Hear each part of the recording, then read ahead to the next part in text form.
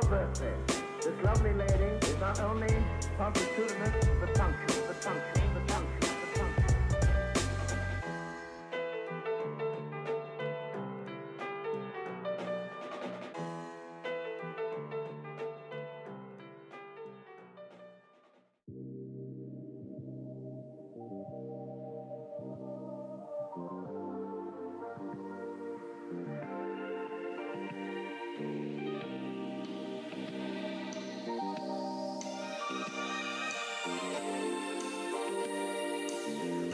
You say you've been hurt, now you're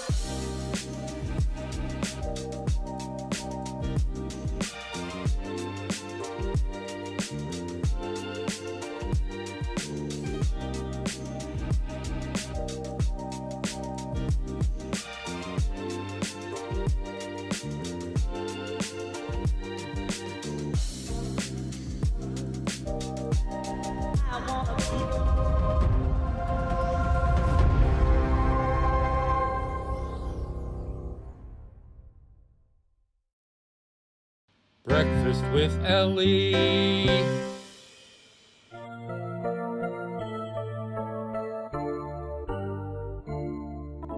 Mode ani lefanecha melech chai v'kayam shechazarta bi nishmati bechemla Rabba emunatecha.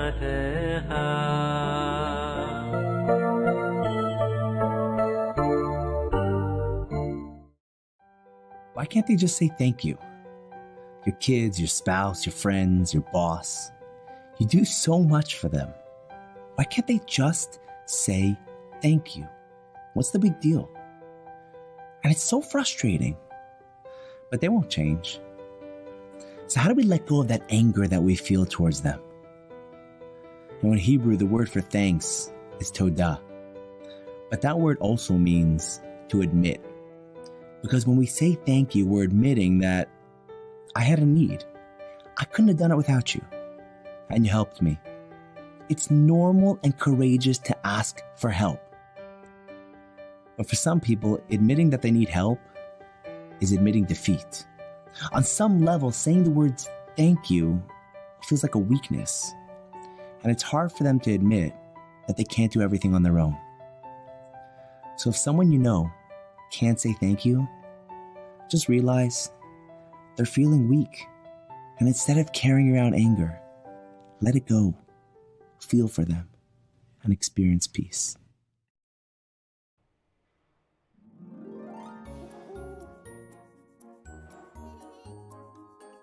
Good morning and welcome to Breakfast with Elli. It is Wednesday, the 22nd day of June, the 23rd day of Sivan.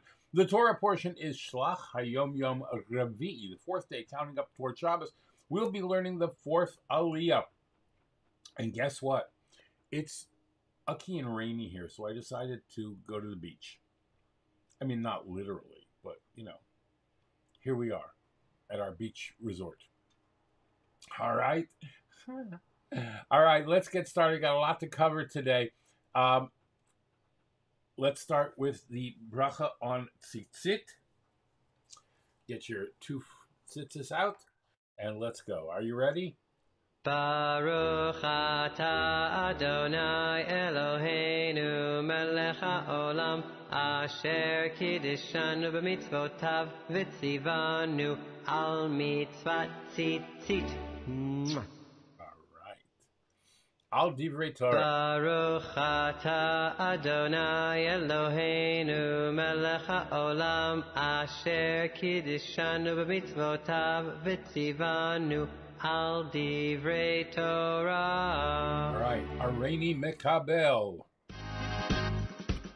Hareini mekabel alai mitzvat aseh shel ve'ahavta l'reacha kamocha. I take upon myself every single day to love my fellow friend in a very special way. All right, continuing our morning bracha.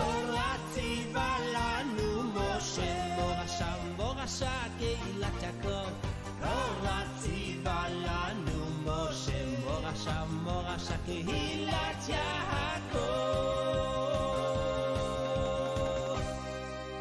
All right, now let us get our tzedakah money ready and give tzedakah. I put it in the pushki, the tzedakah box. Okay. I put it in the pushki, the tzedakah box. Oh, we're getting I put close. it in the pushki for someone else to keep. Towards the end of the month. Yeah, I put it in the pushki, the tzedakah box. I put it in the pushki, the tzedakah box. I put it in the pushki for someone else in need. All right, very good. Tzedakah has been given. And now let's say the Shema. Put your hand over your eyes.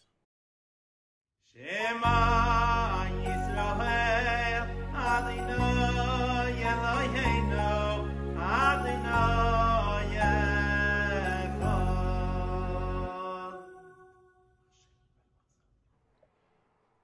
And now, breakfast. All right, super fruit. Looks like blueberries to me, but there's other stuff in it, it says. All right, are you ready? Grab your things together. Baruch atah Adonai Eloheinu melech haolam shehakol nihya b'dvorei.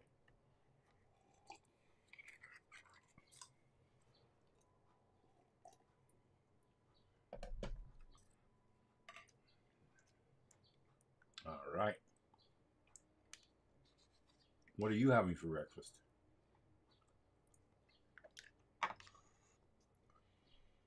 All right. And now, today in Jewish history.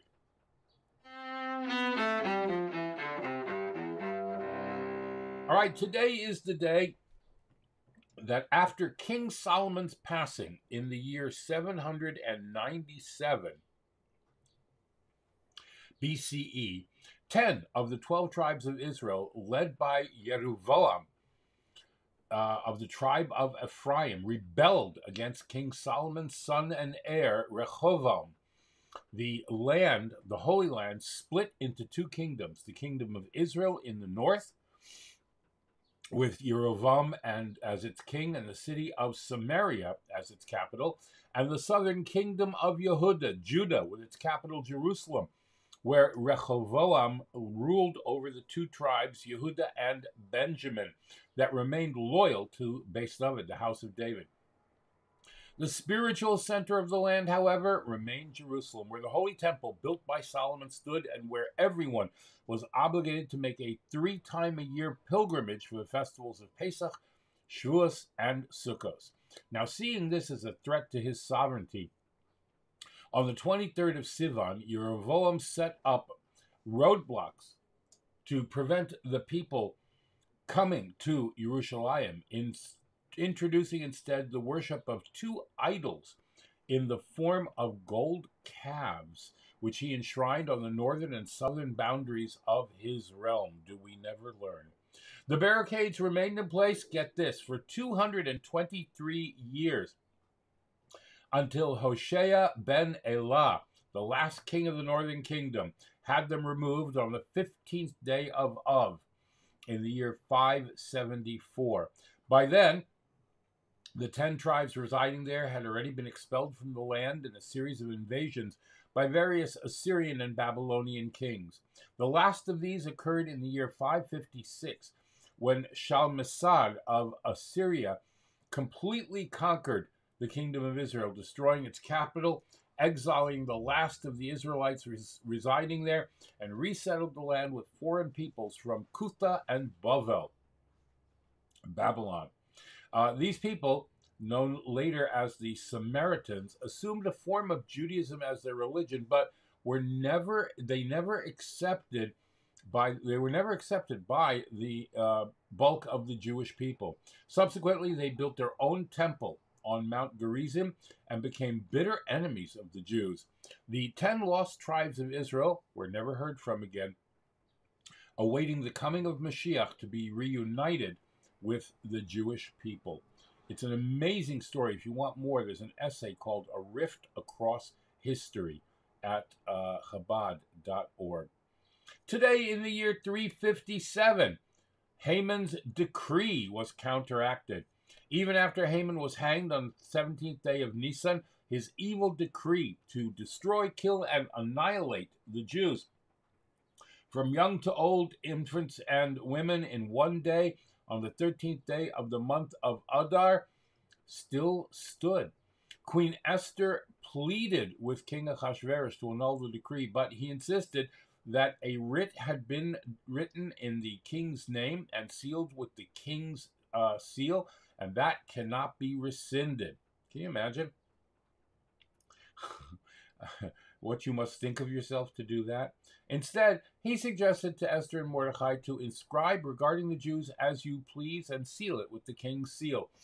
On the 23rd of Sivan, Mordecai drafted a royal decree giving the Jews the license to defend themselves and kill all who rise up against them to kill them, and dispatched it to all 127 provinces of Ahasuerus' empire. That's really interesting. All right.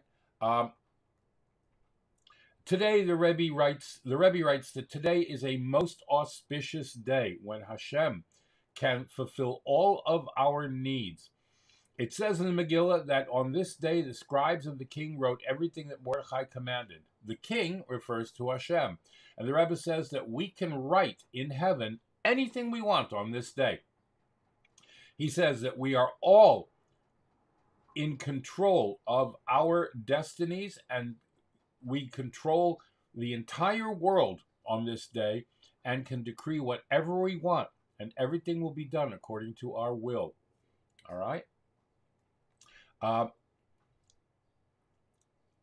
Every Jew is a balabayas of the entire world and can decree whatever they want, and everything is done according to their will. This is absolutely imperative. Today we are encouraged to use this opportunity to our fullest, to have written in the heavens that all our needs be fulfilled. This is an incredible opportunity to decree verbally for one another and ourselves that those who need blessings should receive them b'kodev mamish immediately. We are the authors of our own destiny today, for ourselves and for others who need our blessings. All right? Let us all write, and we will be answered. Mainly, let's stay focused and ask for the ultimate bracha with the perfect and ultimate redemption with Mashiach now mamish. We should all receive the brachas that we need, begashmius and beruchnius gam yachad, in physically and spiritually both together, betov hanirva and nigla, in a good that is seen and revealed, besimcha v'tuv levav, with joy and gladness of heart, so we can fulfill our ultimate destiny, the ultimate reason that we've been put on this earth to bring the entire world to know Hashem, ein oid milvadai, that there is none other than Hashem.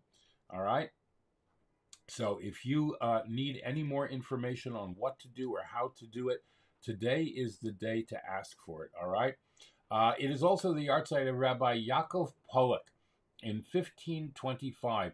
He was the first a rabbi in Krakow, Poland, then first in Prague and then in Krakow, and established a large yeshiva that attracted thousands of students. He devised a new method of Talmudic study called pilpul, with the goal of stimulating the intellectual abilities of his students. Although many scholars of subsequent generations originally opposed this method, Rabbi Yaakov succeeded in bringing about a renewal of Talmudic study in Poland, which became the major Torah center for the next 4 generations, and pilpul is used up until and including today. All right, there was a big win for yeshivas yesterday. The Supreme Court ruled that religious schools cannot be excluded from a main program that offers tuition aid for private education, a decision that could ease religious organizations' access to taxpayer money. The most immediate effect of the court's 6-3 decision beyond Maine will be next door in Vermont, which has a similar program. But the outcome could also fuel a renewed push for school choice programs in some of the 18 states that have so far not directed taxpayer money to private religious education. So we'll see how that plays out. All right. Okay. One more thing you see up on the screen over here. In preparation for Gimel Tammuz, the third day of Tammuz, when the Rebbe left us physically from this world, make writing to the Rebbe meaningful and relatable to you and your children. There are four websites. Kids.deher.org. You can see it right here. Spotify is deher.org/kids/Spotify. Apple Podcasts, or Google Podcasts. And these are all things on how to connect to the Lubavitcher Rebbe before the Yartzeit coming up. Another way to connect to the Rebbe is through the responsa.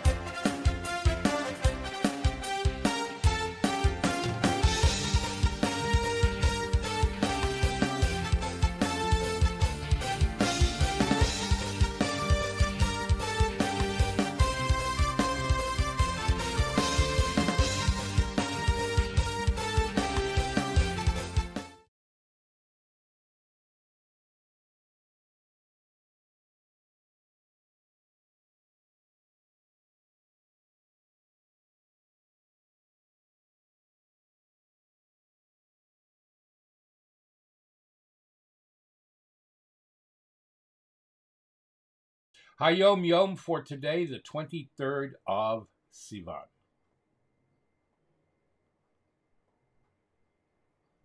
Hard drive is being particularly slow today. Forgive me.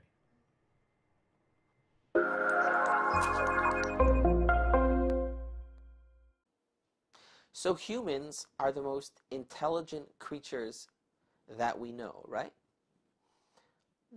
Not always. Sometimes we can observe the behavior of certain animals and see tremendous intelligence. Specific animals are like that. And then we can observe the behavior of certain people and see that there is no intelligence there at all.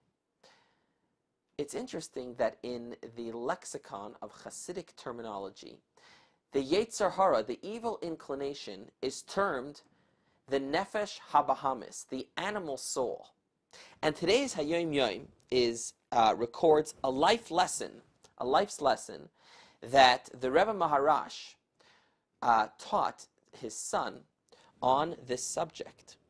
Says the Rebbe Maharash, when we talk about the animal instinct inside of you, the evil inclination, we don't call it an animal because it's dumb, because it isn't always. Sometimes there's an evil voice in your head and it's very clear to identify it as evil, and you say, no, that's wrong. Right off the bat you can tell that this is a bad idea. It's immoral. It's the wrong thing to do. Just at face value you can see it immediately.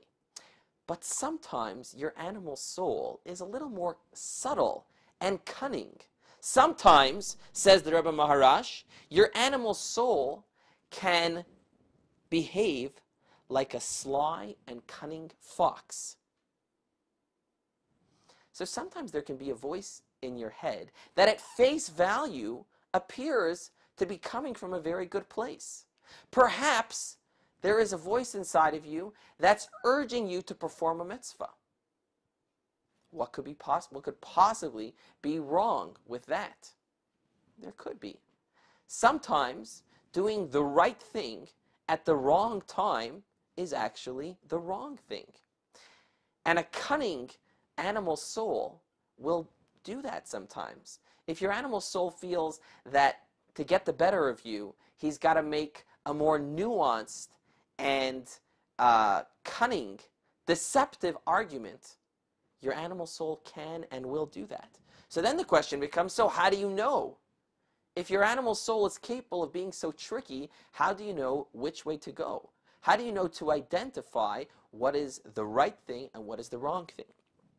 The Rebbe Maharash continues saying to his son, here's the litmus test. Here's what you should do. When you hear a voice in your head and you want to try and determine, where is this coming from? Is this a good thing? Or is this a deceptive argument by my cunning animal soul? Play out the argument in your head. Say, if I go ahead now and act upon this voice, act upon this urge, if it will bring positive results, if it will make you do the right thing, if it will make you be a better person, then chances are it's coming from a good place. But if it's just kind of a fancy type of argument, but doesn't really necessarily bring to actual results, concrete results, positive results, then you want to then you want to stay away. You want to take a step back. After hearing this from his father, the Rebbe Rashab commented, until I heard this from my father, I had never imagined that there could be a pious or religious animal soul.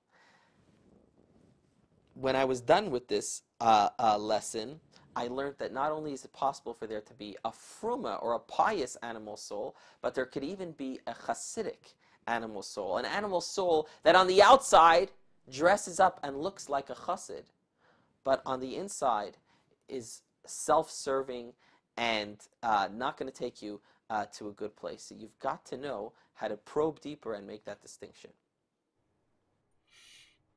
Okay. All righty. Time for breaking news.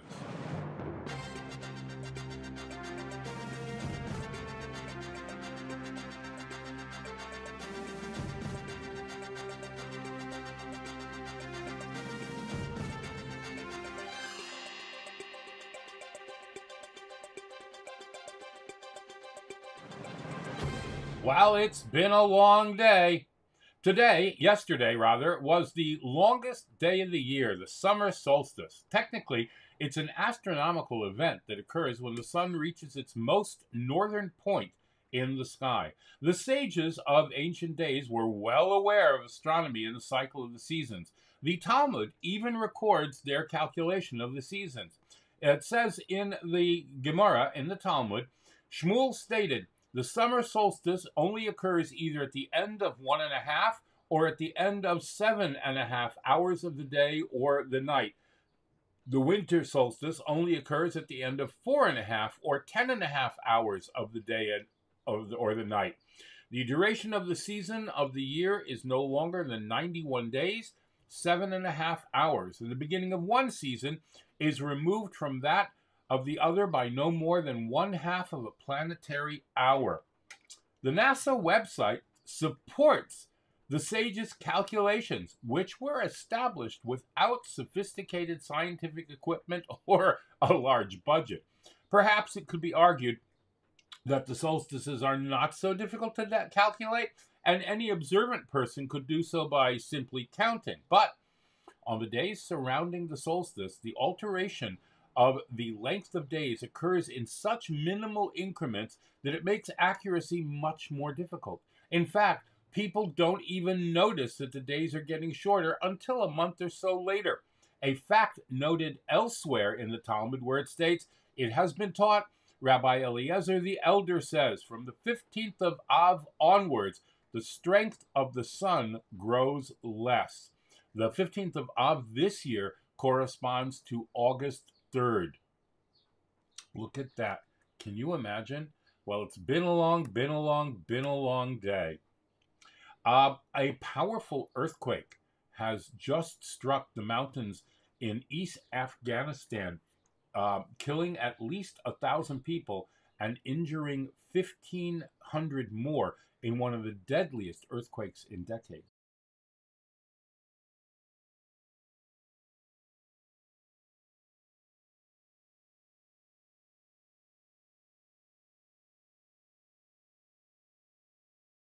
An earthquake of magnitude 6.1 killed hundreds of people in Afghanistan early on Wednesday.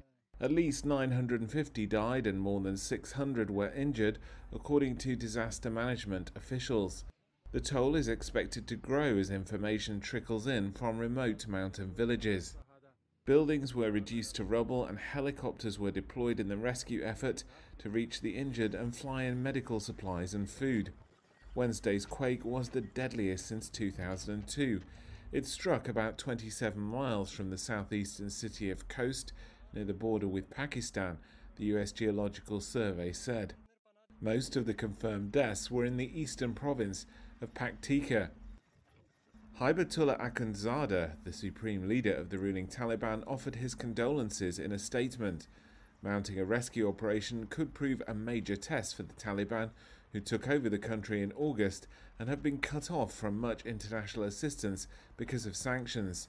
The disaster comes as Afghanistan grapples with a severe economic crisis since the Taliban took over, as US-led international forces withdrew following 2 decades of war.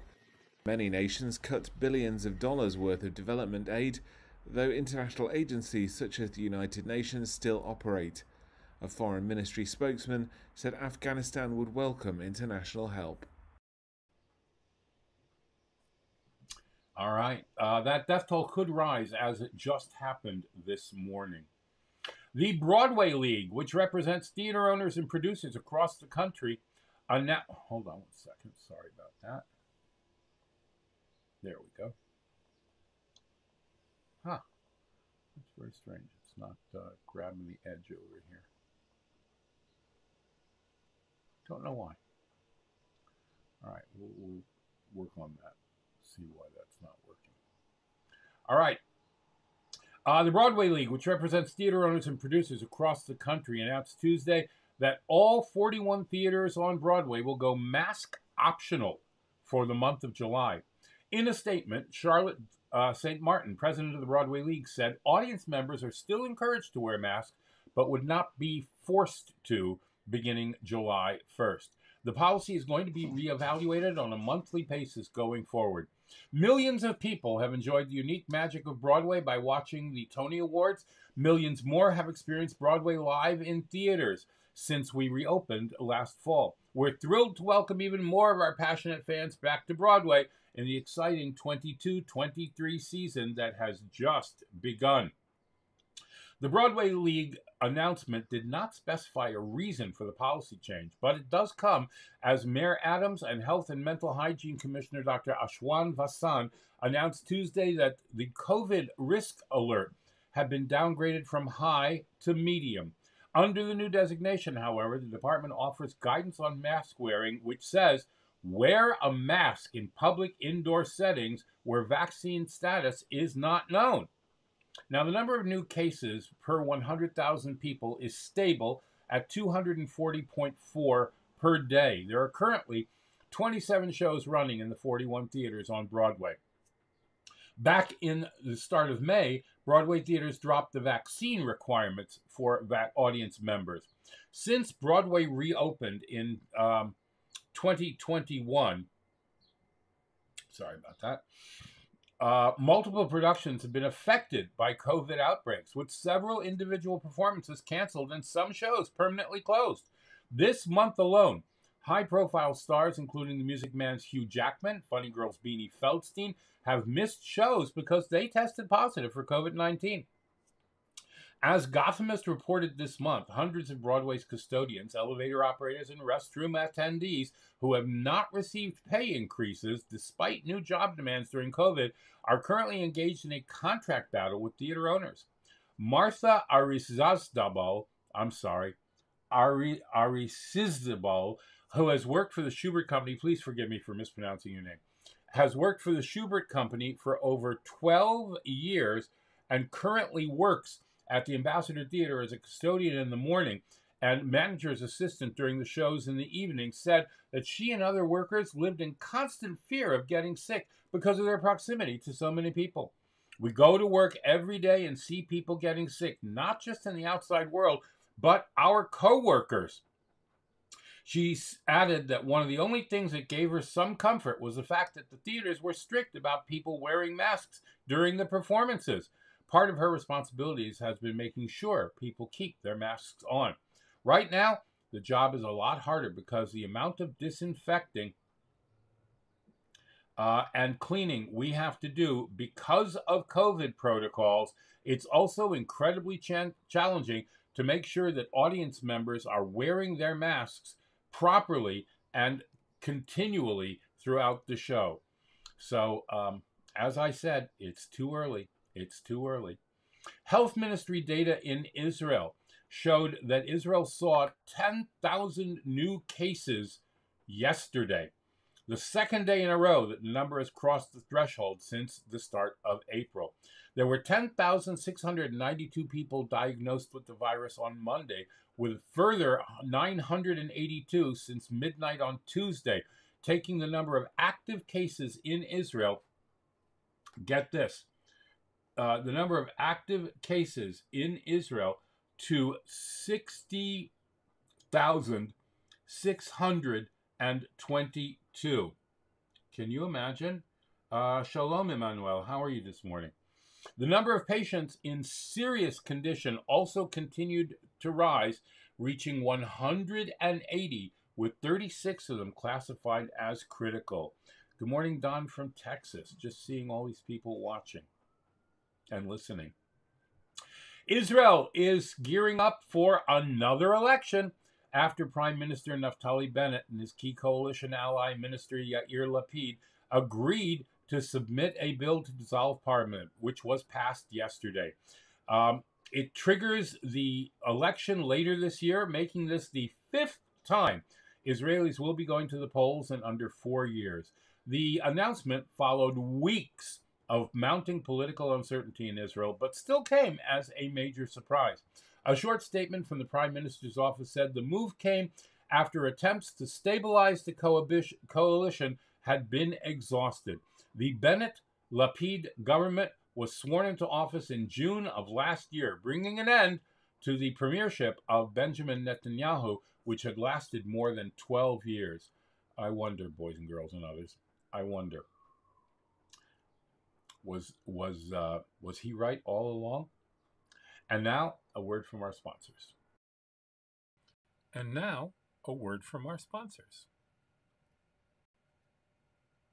PestProRidall.com. PestProRidall.com. Trusted by the best to keep away the pests. We are offering COVID-19 disinfection services. Mention this ad and get 1 month free service. Visit us at PestProRidall.com. Tarzan Group, micro, miniature, and small orchids. Go to tarzangroup.com or call Tomas at 305-440-0565. That's 305-440-0565. And order today. Visit Tomas and Yair at tarzangroup.com. Micro, miniature, and small orchids. Beautiful in your home. Go to the website and read Tomas's orchid blog. And by Dina D Design. DinaDDesign@gmail.com. Fine artwork, custom made to your specifications. Logos, wall hangings, Judaica. And you can even have something for your child's room. Dina D Designs. Go to her Facebook or Instagram or call or text.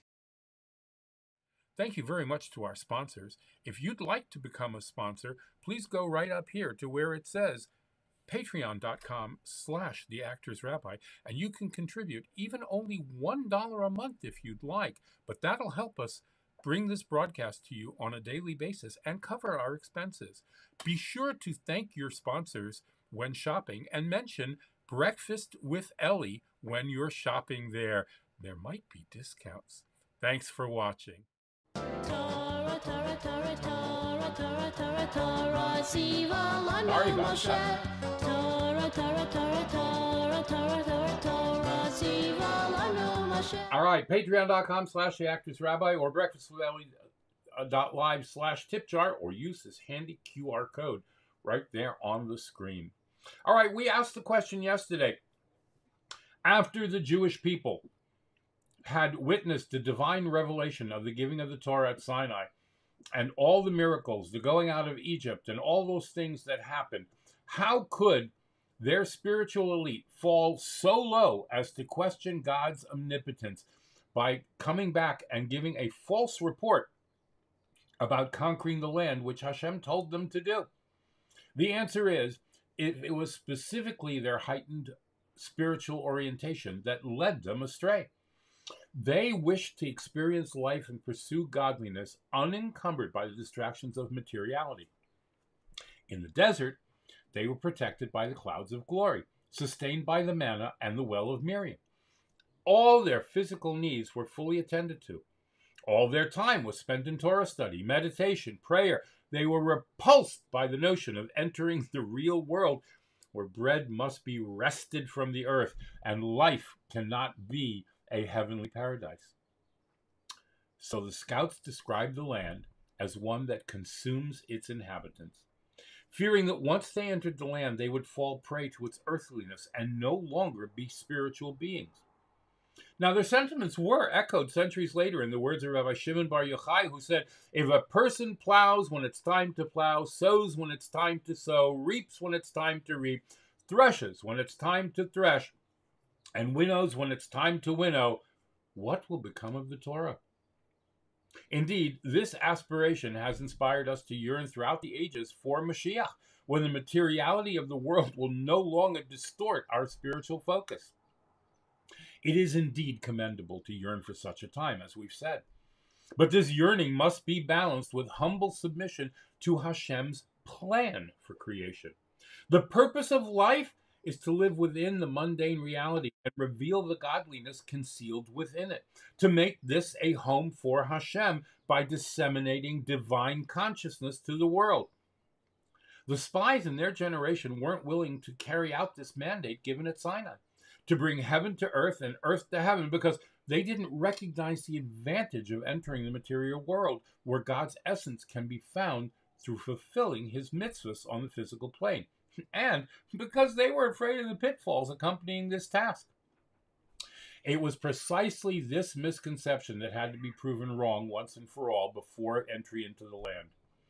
It's very easy, when we consider the wide range of the Torah's demands on our life and the effort we have to expend to fully fulfill them properly, to fall into the trap that Hashem is asking too much of us. After all, Torah seeks to govern every aspect of our life. Its myriad of details, even learning Torah seems impossible, for its measure is longer than the earth and it's wider than the sea, as our sages tell us. And on top of this, the Torah requires us to vanquish our inborn animal instincts, as we learned in the HaYom today, and resist the pervasive pull of society and its norms. How can the faint voice of the few that are faithful to Hashem be heard over the din of those who ignore him? Strong arguments, to be sure, but upon even momentary reflection, they crumble. For even a human dispatcher, if he has any sense, will not give an emissary a charge too difficult for him to accomplish. And while a human dispatcher can err in the estimation of an emissary's capabilities, Hashem knows us better than we know ourselves. As our Creator, he's fully aware of both the strengths and weaknesses that we have.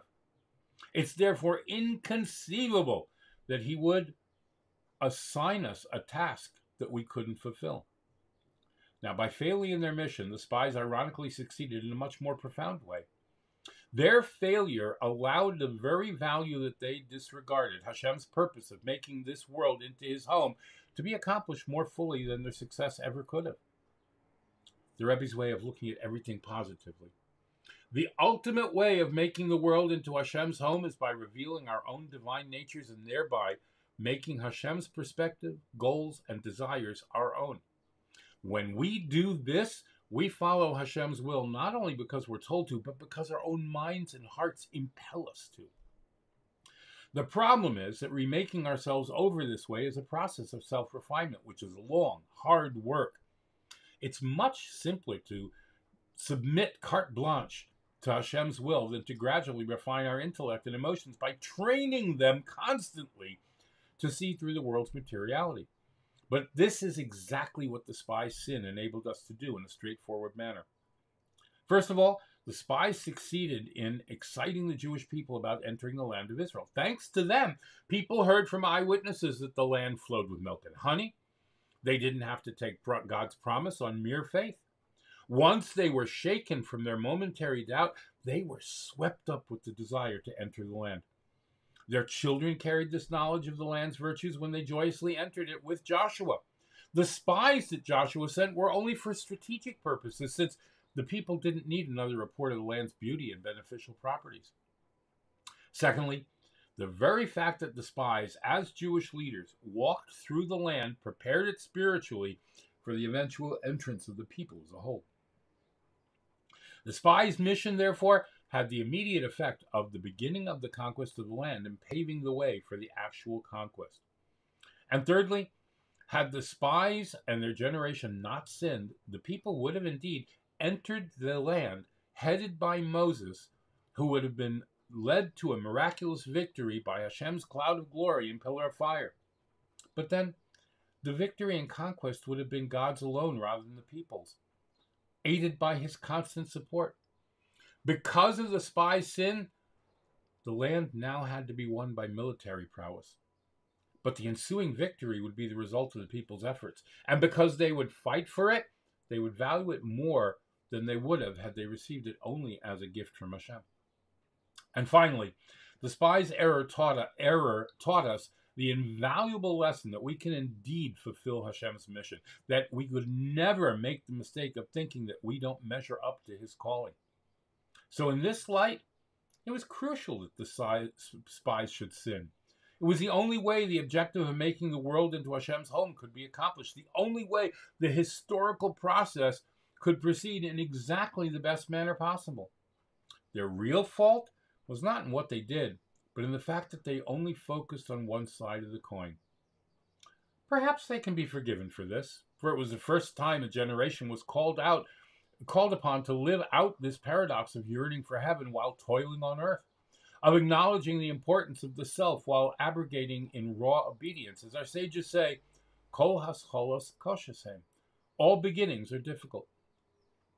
In any case, the Rebbe says, we must learn from the spies the importance of both ardently aspiring to the spiritual life and humbly submitting to Hashem's desire to make this world into his home. Attaining the proper balance between both of them, acting as self-interested agent and operating on blind obedience, those both have their drawbacks. Blind obedience has its place as the bedrock of our commitment to Hashem, but a life based solely upon it doesn't involve the entire person. Acting in our own interests allows Hashem's perspective to permeate our whole being, but doing so exposes us to the risk of letting our egos lead us astray. The goal, the ultimate goal, to remain aware of our super-rational and unconditional commitment to Hashem while making his reality our own. When we undertake the quest to manifest our divine dimension as Hashem's mandate, rather than our exercise in furthering our self-interests, that's when our mission is guaranteed to succeed. In the fourth Aliyah, we just learned yesterday that the people were punished, that they were not going to enter the land. And the details of this punishment are now revealed in the fourth Aliyah. The Israelites will wander in the desert for 40 years. During that time, all males over the age of 20, with the exception of Joshua and Caleb, would perish. The next generation would enter the promised land. The 10 scouts who brought back the frightful report perished immediately. When the Jews were informed of Hashem's decision, they lamented and grieved. A group of people awoke the next day and decided to go it alone and enter the land of Israel, despite Moshe's warning that their plan would not succeed because it was not sanctioned by Hashem. This group was cut down and massacred by the Amalekites and the Canaanites. The Jews are now told that upon entering the land, an individual who pledges to bring a sacrifice must also bring an accompaniment consisting of a wine libation and a flour offering mixed with olive oil. Heavy stuff, right? Tomorrow we'll be doing Rabbi Jonathan Sachs, but for now, Shnayim Yomi.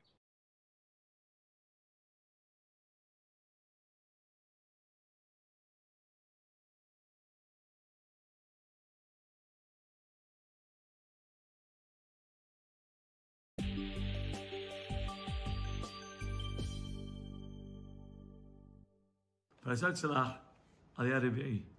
Revi'i comes and tells Moshe and Aharon in the following. He says, until when is this assembly, this evil assembly, they're coming now and they're complaining about me? Until when are they going to complain? I heard their complaints. Tell them, says Boreolam swears, whatever they said, that's what I'm going to do to them. In this desert, they wanted to die, they're going to pass away. And those children that they were worried about, those children are going to go into the land. He says, they're going to go now and they're going to graze the desert. They're going to travel the desert 40 years. For every day that those Menaglim, those spies, went in to spy the land, for every day there's going to be a year of ramifications. Pasuk says that the people that actually went in the spies, they all passed away. How did they pass away? The writes that their tongues stretched into their stomachs and there were worms going into their intestines, and that was the way that they passed away. However, Yoshua ben Nun Kaleb ben Yifune, they lived. They lived minan hashim ayim. Vaydaber Moshe tavim kol bnei Yisrael vaytabelu aham meod. Moshe Rabbeinu comes and reveals this news to Bnei Yisrael, and they start mourning. They got up in the morning and they would go to the top of the mountain and they said, "Please let us go. We're going to go." And that's it. We're going into the Eretz Yisrael. We want to go to that land. We sinned, Borei Olam. Moshe says, "What are you doing? Why are you going against Borei Olam? You're not going to succeed. Don't go. Hashem is not with you." Well, they go up anyway.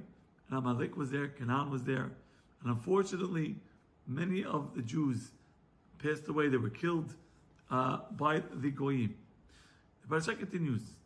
And it says, "Vaydiber Elohim Moshe Lemor, tell Bnei Yisrael, when they're going to come to the land where they're going to reside, that I'm going to give them, they should make korbanot. There is a olah or a neder made based on a vow or a promise, or for the holidays. It says, "V'ikriv korbanot l'Adonai mincha solet isaron balu b'rivitayim." With any korban that a person brings, he has to bring a mincha. Mincha is a fine wheat flour. He has to bring wine as well to libate the altar, the mizbeach. And v'ayin l'netzach shel shitahin, it's a third of vehin, which is a measurement. And with that, it'll be reach nichoch l'Hashem. Borei Olam will accept such an offering. Inside on the parasha, the punishment of the nation was 1 day of sin for a year of punishment. And the question is, what's the calculation? And what's the lesson? It's very simple. When a person comes and hurts somebody, you insult somebody, you disparage, denigrate someone, you think that it ends over there. You think that the person feels bad, he gets upset, and that's it, the action's over. Game over. But it's not true. Because that person takes that pain and he brings it home. And the way he talks to his wife when he's coming and suffering with pain affects the wife. She talks to the kids and it affects the kids. Kid goes to school the next day and it affects the friends. And your act permeated. So yes, they sinned 1 day, but it didn't end there. It had ramifications unendingly. And therefore, Borei Olam says, you think your sin was only worth 1 day? Your sin did much more than that. And therefore, the effect of that day, says Borei Olam, was a 1 year of suffering. B'ezrat Hashem, if that's the way it is with Averot, imagine how great it is with mitzvot. You do one mitzvah, and that compliment to that person, encouraging word, that tzedakah, we don't know how far it takes us, and we don't know how much sachar we will reap. B'ezrat Hashem in the future. Rabbi Eliezer Zaytuni, have a wonderful day.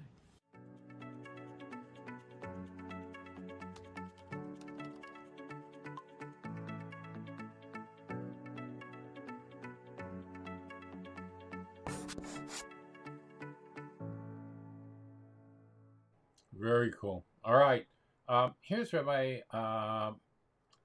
Who do we have today? Here's Chabad of Iceland, Rabbi Avi Feldman. People sometimes tell me, when I'm in Israel or New York, I could be Jewish, but in a place like Iceland, it's just not possible. So this is a pretty old debate, and I'll tell you how it started. It was 3,300 years ago when the Jewish people were in the desert, and they were about to conquer the land of Israel. They decided to send spies into what was then the land of Canaan to check out the land and to strategize. 40 days later, the spies returned, and surprisingly, they announced that the Canaanites were too strong and that it would be impossible for the Jews to win over them. But what were the spies thinking? How could it be that the same people who witnessed the Exodus from Egypt and all of the miracles that surrounded that incredible event, how could it be that these same people didn't believe in God's ability to bring the Jewish people into the land of Israel? These spies were very great people. They were the leaders of the Jewish people at the time. But they believed that Judaism could only survive in the desert. They believed that Judaism could only survive in a Jewish environment. They felt that as soon as they would go into the land of Israel, they would need to get regular jobs. They would need to live amongst other people. They would need to join society. And they felt that in that environment, it would be impossible to continue being Jewish. The truth is that Judaism could flourish wherever you are. Outside of a Jewish bubble, it requires more effort. But being Jewish is for every Jew, wherever you are. Ultimately, Judaism is about making a difference. And the greatest impact you could make is outside of the Jewish bubble. So you could be far from a large Jewish community. You could be far from friends or family. But when you do a mitzvah, you're bringing light and the warmth of Judaism to a place and to a world that needs it so much.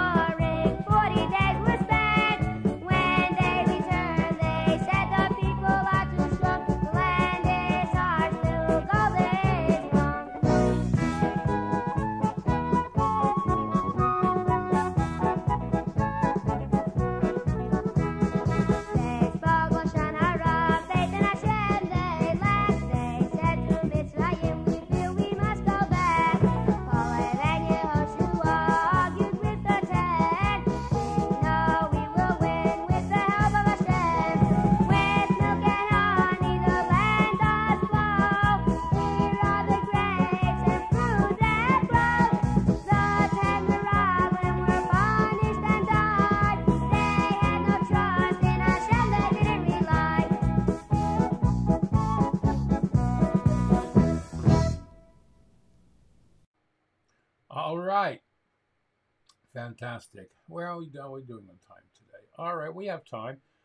Here we go with the chief rabbi of England, Rabbi Mervis. What is the Torah's antidote to an inferiority complex? In Parashat Shlach, we are told how the Meraglim, the spies, returned from the promised land. 10 out of 12 of them delivered an evil report, and they said, Vanehi be'einenu kachagavim, v'chein hayinu be'einehem. When we saw the tall people living in Hebron, we appeared to ourselves as if we were grasshoppers. And that's what they also thought of us. Now, it's one thing for them to describe how they were feeling, but to presume that the inhabitants of Hebron viewed them as being like grasshoppers, how were they to know that? That's obviously because they felt totally inadequate and inferior at that time. On this passage, the Kotzker Rebbe remarks that they shouldn't have bothered about what the Canaanites were thinking of them. They should have concentrated on their own values and their own strengths. And let us actually have a look at the text. Let's see what Yehoshua and Kalev, the two righteous Meraglim spies, said. First of all, they said to the nation, Tovah ha'aretz ma'od ma'od. This land is very, very good. Not just Tovah it's good, not just Tovah ma'od, it's Tovah ma'od ma'od. They said, let's look on the bright side, let's be positive, let's see the blessings that Hashem has given us. In addition, they said to the people, Im chafetz banu Hashem vehevi otanu. It's Hashem who wants to bring us into the land. Let's trust in Him. And then they also said, Ki lachmeinu heim. They are our bread. As today we say sometimes, they are toast. We can devour them. We are strong. We have power. So therefore, here we have the Torah's 4 key points as it offers an antidote to an inferiority complex. First of all, don't be bothered by what you think others are thinking about you. Secondly, be positively minded. Thirdly, recognize your own strength and ability. And finally, always, trust in Hashem. Shabbat Shalom.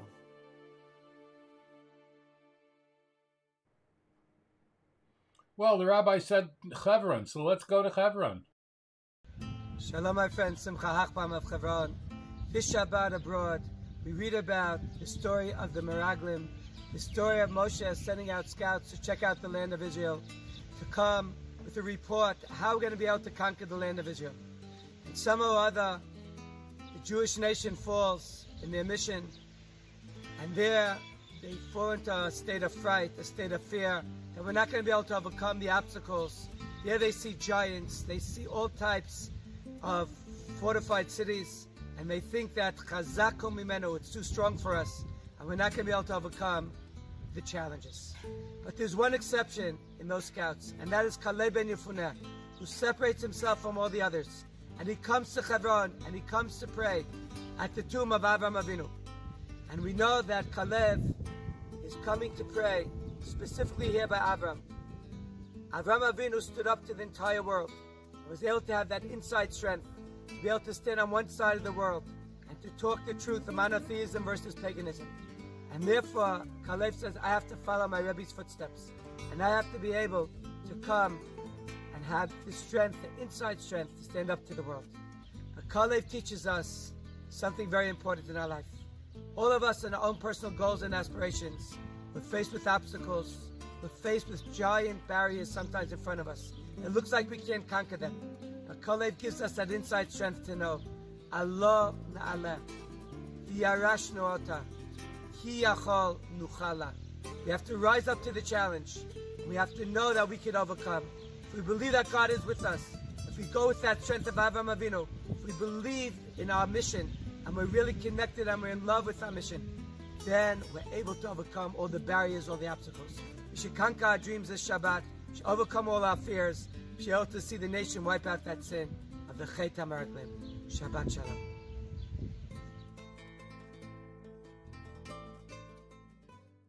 Wow. Beautiful, beautiful words. Thank you so much, Rabbi Simcha Hachenbaum. All right, and let's hear from Rabbi Label Wolf before we go.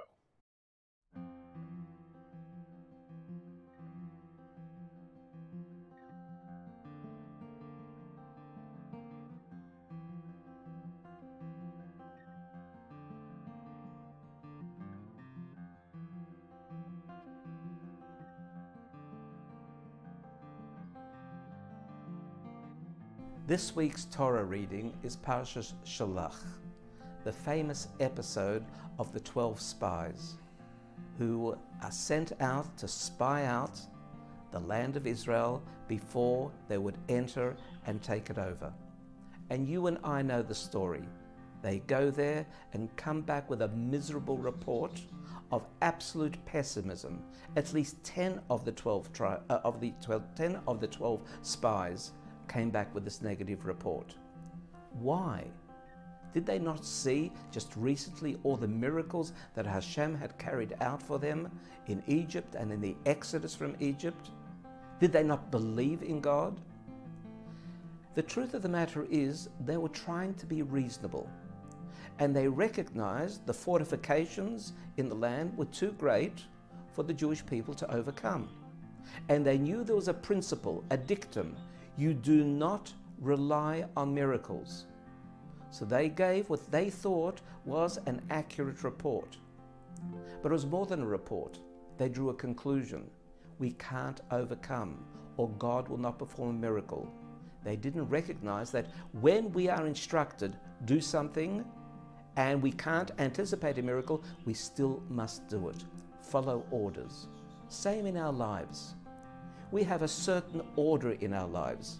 We have to take initiatives. When we take initiatives, miracles will occur.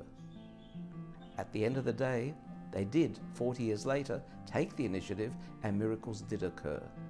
Always step forward. Don't only rest on your laurels.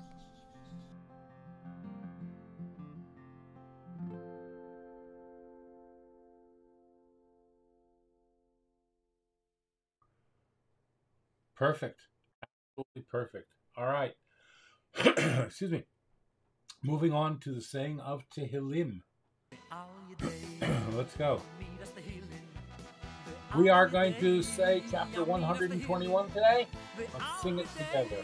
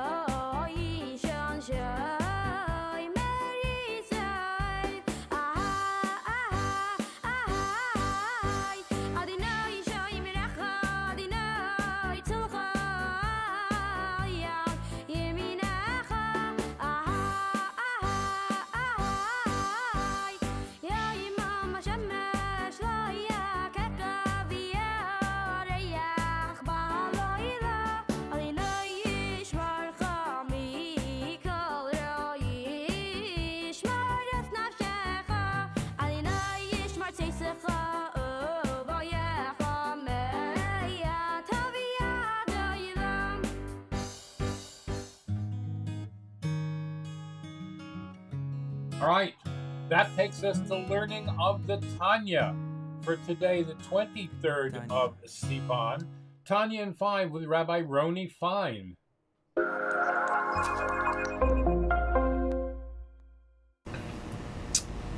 Thank you for joining Tanya in 5. Today's lesson for the 23rd of Sivan. We continue chapter 7. Chapter 7, one word is Yehuda, talking about God's unity. God's unity, the oneness of God. And as we previously learned, this includes also his knowledge. For God is the knower, the knowledge, and the known all at once. While by us there are three different parts within us. In light of this, now we can understand the error that some scholars in their own eyes that is, God forgive them, have erred in misinterpreting the studying, the teachings, the writings of the Arizal. The Arizal is the father of modern-day Kabbalistic teachings, and he gave us the doctrine of Tzimtzum. Tzimtzum meaning contraction, God contracting himself.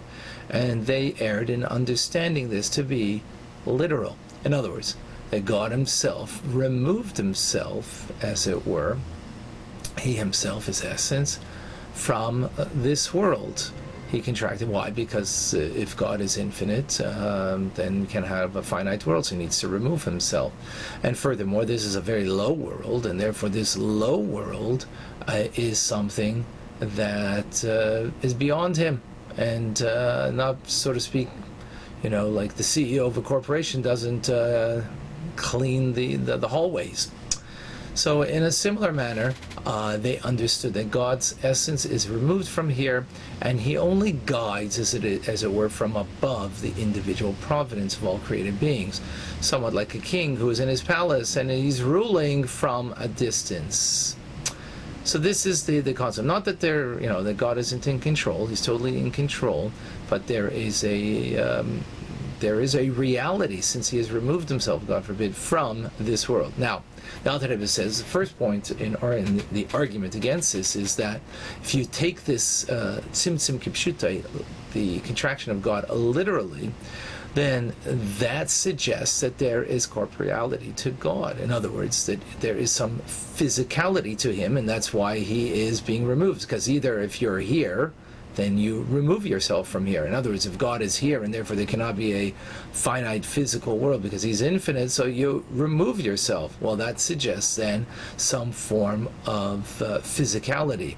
And of course, we cannot say that by God, that there's any type of physicality, any type of corporeality.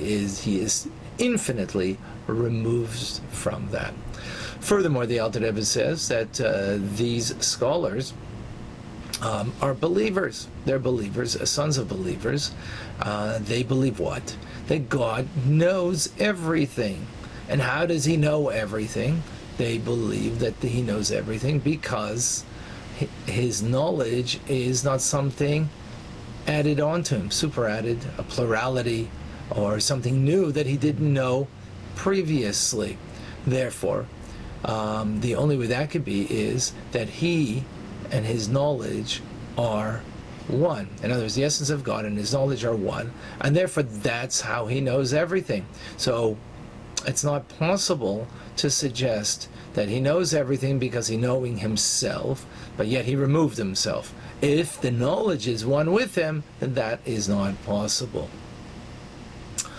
And this is what it says in the Zohar, in Tikkunim, that there's no place devoid of Him, not in the upper worlds, not in the lower worlds, and that God is not something, not that we can grasp Him, and even though He is found in this world, He is found in a way that we cannot grasp Him. Not any, even supernal intelligence can grasp the essence of God. He is hidden from all thought and from all.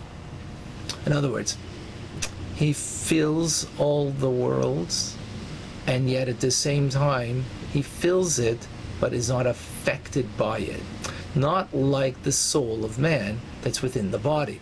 In other words, the fact that the soul is seamlessly one with the body means that it is grasped by the body. What does it mean that it's grasped by the body? It means that if there's a change to the body, there's pain to the body, there's cold, there's heat, fire, whatever the case may be, it is affected by it. God, however, even though He is from within this world, He's not affected by the fact of being here, and there's no change that's brought about to Him. Not summer, not winter, not day or night, nothing affects Him. And as it says in the verse, that even the darkness does not obscure from you, and the night shines as the day. Why? Because He's not grasped within the worlds, even though He fills the worlds. And that is Tanya in 5. Thank you for joining. All right. And that brings us to Sefer HaMitzvahs of the Rambam. We are up to mitzvah minute number 35. Truly amazing. Here we go.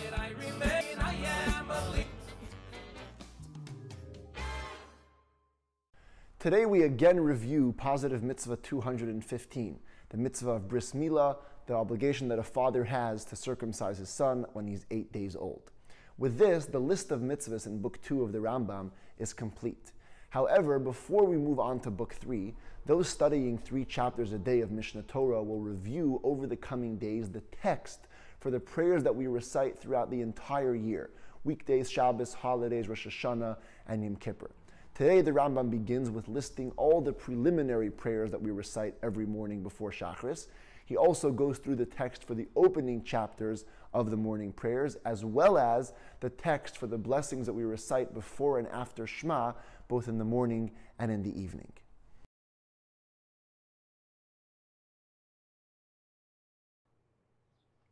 We are doing so great today. All right, time for Matters of Mashiach.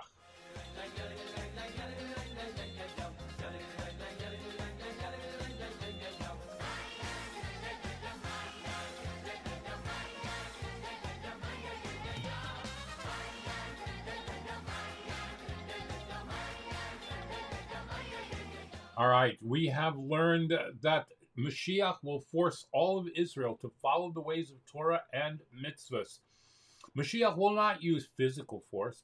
After all, it says in Mishlei, Proverbs, the way of Torah is peace and pleasantness. Rather, Mashiach will teach the entire world. The truth of his teachings will be so clear that everyone will naturally accept Mashiach's teachings and follow the Torah. So too, we need to make our Torah study so clear that we are naturally inclined to follow its directives. So, there you have it, put into practice. Here's Shmultzmi.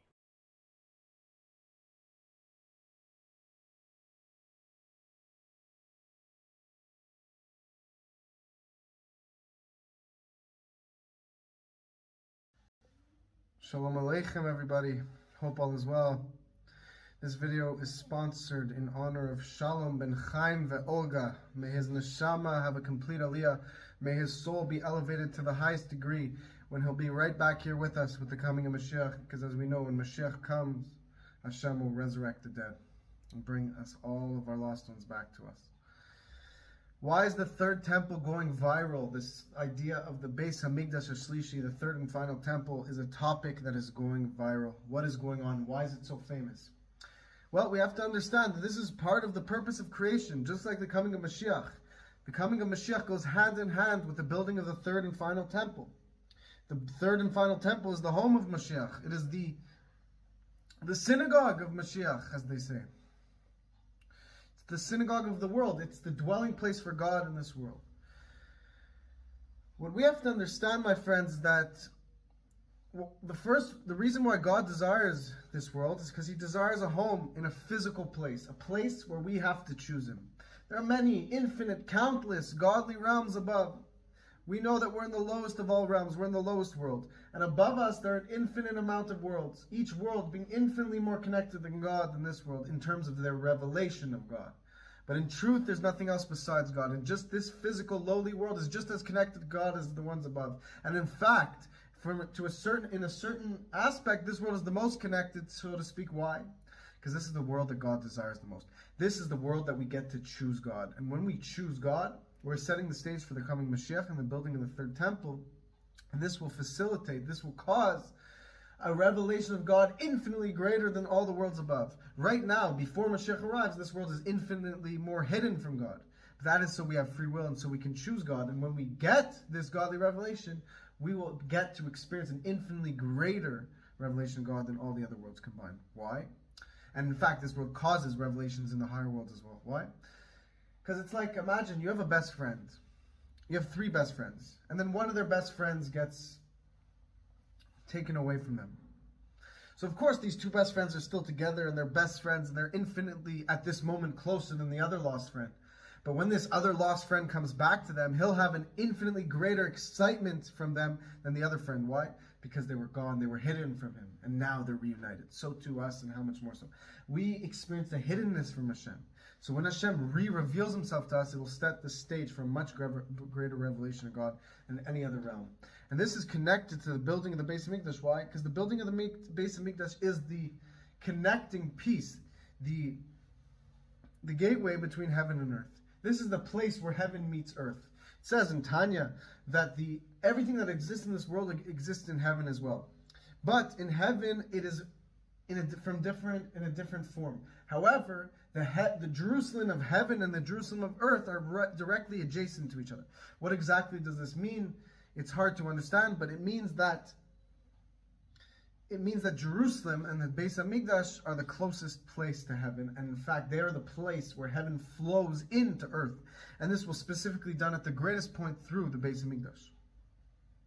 How can we do this? The Rebbe gives us a remedy to speed up the building of the Beis Hamikdash, and this is actually my most viral video on YouTube with over 70,000 views to date, Baruch Hashem, where it says that when you learn about the laws of the Beis Hamikdash, you learn about the structures. For example, you learn about the Leviim that will guard, the Levites that guard the certain areas of the temple, and the Kohanim which serve in different areas of the temple. And you learn about the different structures, that there was a room with an everlasting light, a constant light, the Ner HaTamid, and you learn about how the Kohanim would immerse themselves in the ritual baths, and they would purify themselves before serving, and they would wake up at a certain hour, and how the whole structure would work. When you learn about all these details, the laws of the Beis Hamikdash, the Rebbe says you are building the Beis Hamikdash. So in fact, by learning about the laws of the Beis Hamikdash, you are building the Beis Hamikdash. So if you go on Chabad.org, and I'll in fact add a link below in this video to teach you, to give you a link to learn about the laws of Beis Hamikdash.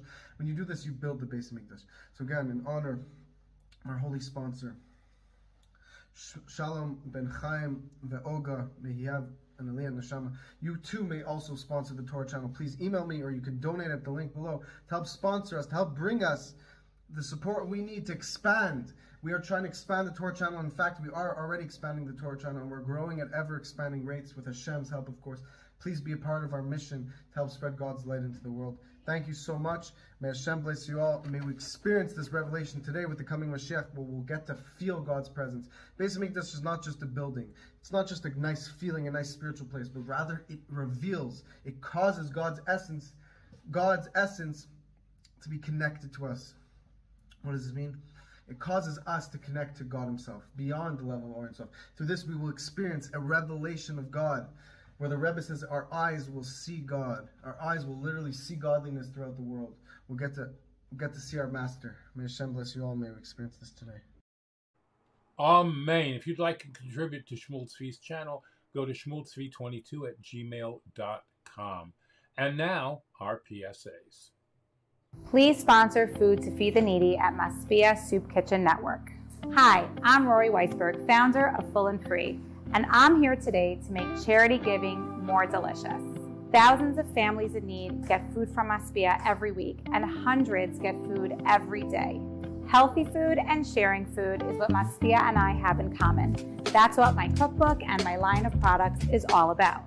At Maspia, $10 will sponsor a hot dinner for one person. If you sponsor a donation of $180, Maspia will give you a free copy of my new cookbook.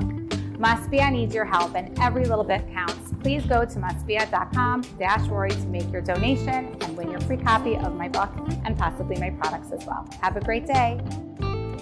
Please sponsor Food to Feed the Needy at Maspia Soup Kitchen Network. Hi, I'm Rory Weisberg, founder of Full and Free, and I'm here today to make charity giving more delicious.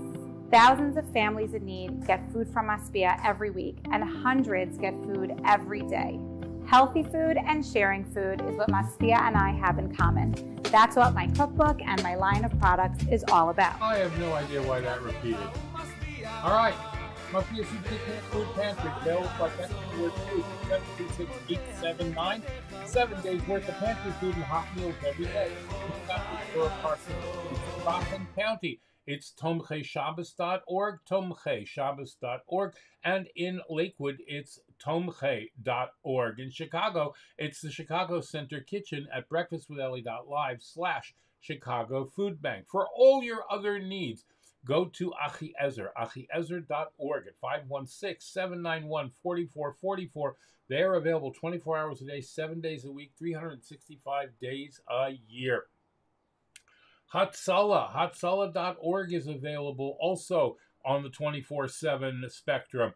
EMS service, no matter where you live, Hatzalah is available. Go to hatzalah.org worldwide. If you don't have Hatzalah in your neighborhood, contact them or me, and we'll make sure that we get one started for you. We have 2 Hatzalah ambulances here in Riverdale alone. If you are, God forbid, the victim of it, you see a hate crime in progress, please call 911, no matter whether it's Shabbos or Yom Tov, any time of the day, any time of the night. You must report these crimes so that the authorities can take care of wiping it out, because that's really important. In times of bereavement, please contact Miss Askim. MissAskim.org is there to help you out at 718-854-4548, 718-854-4548, or at missaskim.org, MISASKIM.org. JustOneShabbos.com, a Project Zohar Kiruv organization, will host a group of secular Israelis for an unforgettable Shabbos experience. Inspire a teenager to come back to the joys of keeping Shabbos. Donate to Just One Shabbos today. Wear a mask. As we said, the Broadway League is not required to wear masks as of July 1st, but the CDC is still suggesting that we do it. All right? When it comes to matters of health, questions of a person's sakanas nefashos, endangering their lives, especially in areas where you don't know people's vaccination status, wearing a mask is super, super important. And please, please, please, please, please, please, let's get vaccinated, okay? Vaccinations help save lives. Even those people who are getting sick now, even those that are vaccinated are getting sick, but it's not serious and they're not going to the hospital. So that's what the vaccinations are doing for you. They're protecting you, okay? For today, the 23rd day of Sivan, any matter effective towards or leads to divine service, avoda, and is confronted with opposition of any sort, even the most noble, that opposition is the scheming of the nefesh habahamis, the animal soul, as we learned earlier today. Bring heaven down to earth. The common conception of how the system works is faulty. People see a career as making a living. A career doesn't make anything. What you receive, generated above in the spiritual realm. Your business is to set up a channel to allow all that to flow into the material world. Yep, you have to make the vessel. You want to discuss that more? Come to me at any of the Actors Rabbis groups at WhatsApp, Twitter, Spaces, Telegram, Facebook, Instagram, Spotify Live, LinkedIn, Racket, Clubhouse, or at theactorsrabbi.com. I always feel like I'm saying the 10 sons of you-know-who in the Megillah when I do that, because I try to do it in one breath. I don't know why. At theactorsrabbi.com, you can take care of signing up for life coaching services.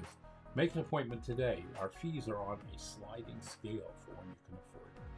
All right, let's make an after bracha, thanking Hashem for that breakfast that we had. Baruch ato Adonai Eloheinu melech ha'olam boirei nefashos rabois v'chesronan al kol ma sheborosa lachayos bohem nefesh kol chai baruch chai ha'olamim. All right, I cannot thank you enough for being here. Thank you for listening on Clubhouse, guys. It was really a pleasure, boys and girls and others. Thank you for listening on Spotify Live, especially to Don Texas, who's been there almost the whole time. Thank you. We are here every day from 10 to about 11:15, 11:30, depending on how long we go. We are here every day, Sunday through Friday. We don't broadcast on Shabbos and Yom Tov. Thank you to my Patreon sponsors, Pest Pro Riddle, Tarzane Orcas, Dina D Design, Dr. Susan Spitzer, Bracha Biederman. You can become a sponsor today by going to patreon.com/theactorsrabbi or to our virtual tip jar at breakfastwithelli.live/tipjar, or use the handy QR code on this page over here. We broadcast to 12 different platforms simultaneously thanks to LinkedIn and Ecamm. If you would like to live stream yourself, contact me and become an eCam subscriber today. We'll both get something out of it. Go out and do something nice, something good for someone today. In the words of Rabbi Isaac Hamler, have affection for a fellow. Hashem will have affection for you. Do a kindness for a fellow. Hashem will do a kindness for you. Befriend a fellow, and Hashem will befriend you. You know what? Yesterday I was so inspired by Prokyos Anach. We played a little clip. They did a cover of it. That I decided to go back and find the original and hear Mordechai Ben David with the Freilach Band and the Shira Choir doing his original rendition of Proik Yas Onach. It's a beautiful, beautiful, beautiful song. Enjoy this. Come back tomorrow with at least one more person to watch or listen. And we'll see you then. Thursday, Rabbi Sachs. Enjoy.